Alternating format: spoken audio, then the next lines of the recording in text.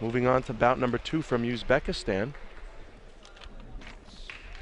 We have Orzubek Shaymov in the red corner. And in the blue corner from Ireland, John Nevin, 22 years old. John ranked number 4 in the world. So Orzubek Shaymov, as the boxers make their way to ring B, Gerardo Poggi from Argentina, Poggi, would be the referee. The judges, Pizarro, Sidiakoub, Wang, Sinar, and Alvarado for this bantamweight matchup. As we stated, Shaymov, he was in the 2006 AIBA Junior World Championships, placed 7th. Then in 2009 at the AIBA President's Cup right here in Baku, Azerbaijan, he placed 1st.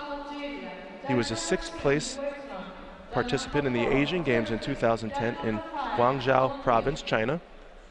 And earlier this year, at the Governor's Cup in St. Petersburg, Russia, he placed 2nd. Yesterday, in the round of 16, he beat Gojan Vekislav of Moldova, who was himself ranked number 5, by a score of 13-8. So Orzubek has really shown a lot of improvement over the years and progress. John Joe Nevin, number 4 in the world, yesterday beat Atkandali Dorinjabu of Mongolia on a decision of total scoring after they drew 18-18 after 3 rounds. So they went to the total punches, total output, and he eked out an extremely close decision. So he's also a World Series of Boxing participant, John Joe Nevin.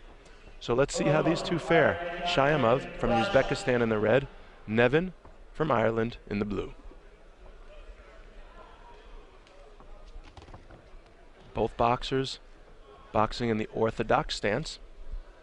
You can see they're leading with their left feet and their left hands. The jabbing hand.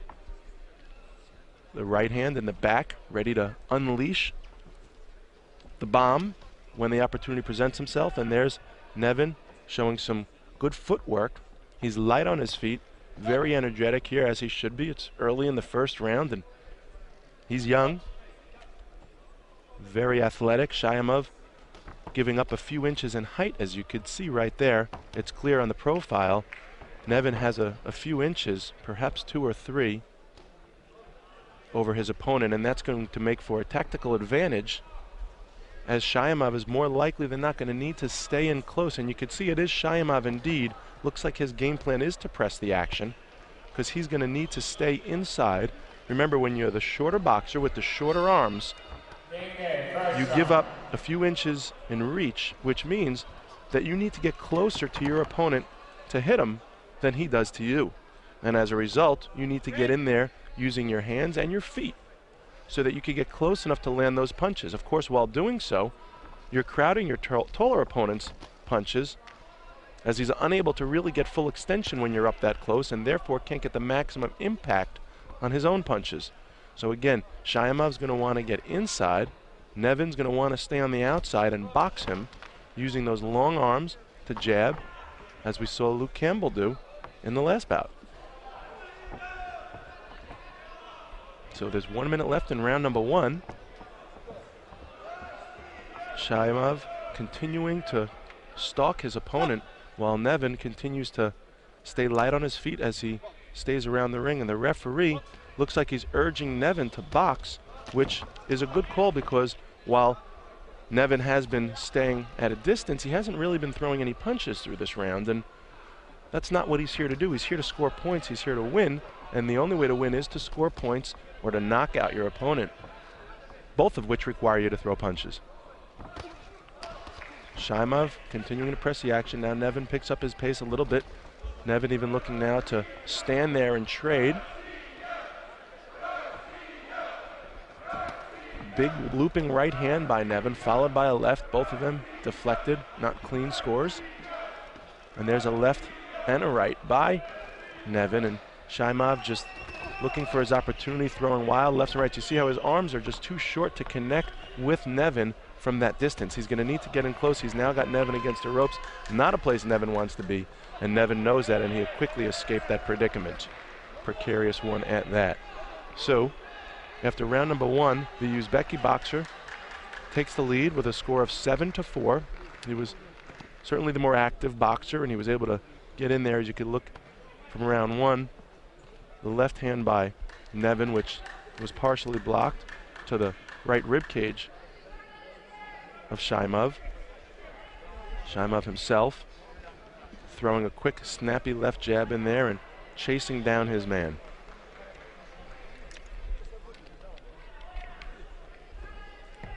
Wonderful job by the Azerbaijani Boxing Federation as well as AIBA to organize this event.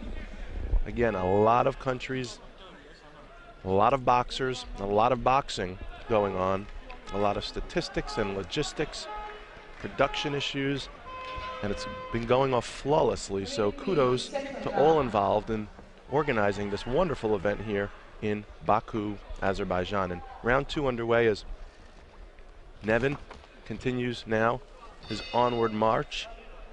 He's now pushing the action in round 2. I'm sure his corner told him, now you're the guy down on 3. It's an interesting change of events here. In round 1, the taller boxer was going to let the shorter boxer bring it to him.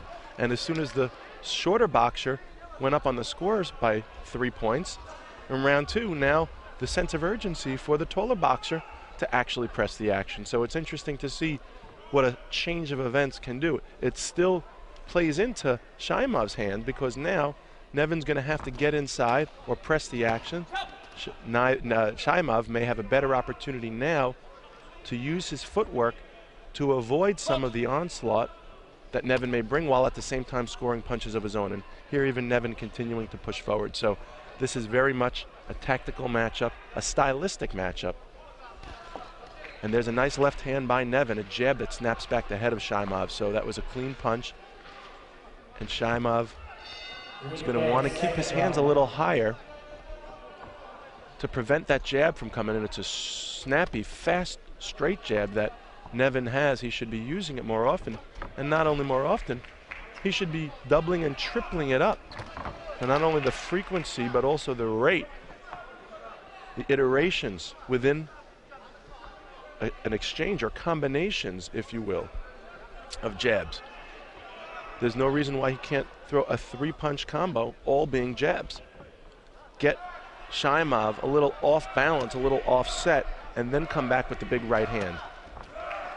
These 1 punch at a time exchanges by Nevin are not going to serve him as well as throwing more combination punching. And Nevin is going to need to keep his hands up a little higher to avoid those jabs from scoring clean points for Nevin. So they push off in the center of the ring, and action is well underway here, just under a minute left in round number 2. We're here at the Heydar Aliyev Sports Complex in Baku. It's the 2011 AIBA World Championships qualifying event, the first one for the London Olympic Games next summer. All the boxers you're watching here today have already qualified by having progressed to this round, this being the quarterfinal round. Now you see Shaymov standing his ground in the center. A nice right hand to the ribs by Nevin, followed up with a right counterpunch by Shaymov, and then a left. So Shaymov starting to press the action here. Just 10 seconds left, and Nevin fighting for his dear life here because he realizes he was down by a few in the first, and if he continues to stay down on the scorecards at the end of 2, he is going to have no choice but to go to the hilt, full speed on round 3. And sure enough, the Uzbeki boxer has maintained a 2-point advantage. So the Irishman has been able to cut the lead that the Uzbeki boxer had by 1. However, he's still down by 2 with a score of 11-9 here as we make our way to the 3rd round. And you take a look at the action from round 2. There's a snapping left-right combo by Shaymov. And John Joe Nevin in his corner getting some final instructions here. Just 20 seconds left before round 3 shall begin. You see the scoring there round by round. This is a men's bantamweight bout, 56 kilograms.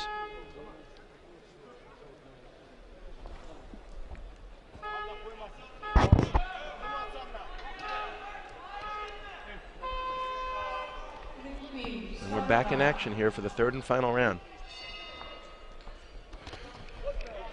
The lunging lead right hand by Shaymov wasn't expected by Nevin, and Nevin's you're gonna see the sense of urgency now as Nevin continues to press. He's got to come up 2 points and then more to take the lead, all while keeping Shaymov from landing one score. So he's got his work cut out for him, does John Joe Nevin. Nice left hand right down the middle. There's that jab through the guard of Shaymov that we spoke of earlier. Again, Nevin is going to want to continue that jab. Look how Shaymov's hands are down. It's a great opportunity. Nevin's going to want to use his feet if he needs to, deceivingly, to get that jab in. Perhaps Shaymov feels he could see that jab coming and slip it. Well, not if Nevin gets creative. He could use his feet to get inside. He could also do feints like that. However, he's going to want to feint the other way. He may feint the right hand and then follow it up with the jab, or feint the jab and then throw it with the right. But just the feint without the follow-up punch doesn't score you any points. Although he may be thinking down the road like a chess match, 1 or 2 moves ahead. He throws the feint once, doesn't throw the punch, throws another feint without the punch. Maybe get Shaymov thinking that the feint is only the feint. And then perhaps on the third time, throw the feint with the punch behind it. Maybe catch Shaymov off guard. He could be thinking that, although he's only got 1.5 minutes to employ that tactic. So if that's what he was thinking, he's going to need to get on that horse quickly. And as the strap of the headgear gets readjusted by Nevin's corner, we're just at the halfway point of this third and final round. I don't yet see where Nevin has caught up, at least not so overtly. May have snuck a point or two in there, but I don't think I've seen that. So Nevin's going to really need to press the action. He may want to try going to the body, maybe throw a right hand to the body while Shaymov's hands are up like that. A point scored to the body is worth as much weight as a point scored to the head. Doesn't matter where he gets the points from, he just needs to get them. Nice feint, and there it is. We spoke of that earlier. There was the feint by the right, and he followed up with the left, and it seemed to have worked. It looks like he actually scored a point there, and he followed it up with another right hand, so perhaps Nevin was onto something there. There's the feint again, and another. He's ripping the left to the right temple of Shaymov, but Shaymov had his hand up for that, was able to block it. A nice left hand right through the guard by Nevin, so perhaps Nevin is starting to cut this lead away, and there was another right hand that may have scored. So this one could look to be very close on the scorecards. Nevin keeps up this work rate. Now looks like Shaymov seems to be the aggressor. Perhaps he feels he needs to score some more points. The referee going to caution Nevin, and boxing resumes right here in the center of the ring. 20 seconds left. Tension so thick you could cut it with a knife, and a nice lead right hand by Shaymov. He's bringing it on now. Left hand by Nevin, a double. There's the double jab we spoke of. Do it again. Throw that right. One last score perhaps before the final bell. Nope. Wasn't meant to be. We shall see though. This could be very close. Very exciting bout so far here in Ring B. Men's bantamweight quarterfinals. Orzubek Shaymov and John Nevin. See the corner of John, perhaps a look of consternation. Not entirely certain whether he's going to come away with this victory. He's already got a spot to London, but of course he'd love to medal, and perhaps better than medal, to gold. Take first place here at the World Championships. He's going to have to get through this right here. Let's wait and see.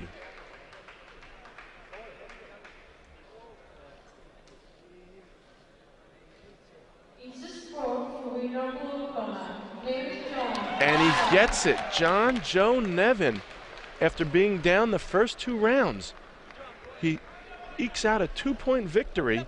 Very impressive. So it looks like those feint tactics, the doubling and tripling of the jabs, the first round of tactically avoiding and feeling out his opponent, all seem to work in his favor. Very impressive. John Joe Nevin will move on to the semifinals and keep Ireland's hopes alive for another world champion. Congratulations as we get ready now for the third bout of the afternoon. Also in the men's bantamweight, 56 kilograms. Just looking at some final footage here from this last bout, as you can see, spirited action indeed